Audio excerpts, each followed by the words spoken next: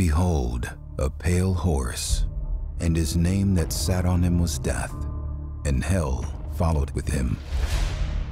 For 1,200 years, a pact between political forces in the church committed atrocities in the name of Christ. What would Christianity look like if the teachings of Jesus alone had been used to build the church? And why do so many people feel uneasy about organized religion today? There are answers. Discover the untold stories, ancient barbarians living on the fringe of the empire, miraculously in possession of the scriptures. Faithful followers of God, how they lived will revitalize your faith.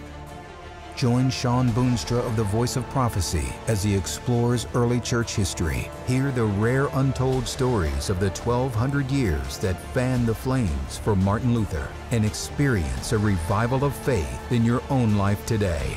From the makers of Shadow Empire, A Pale Horse Rides.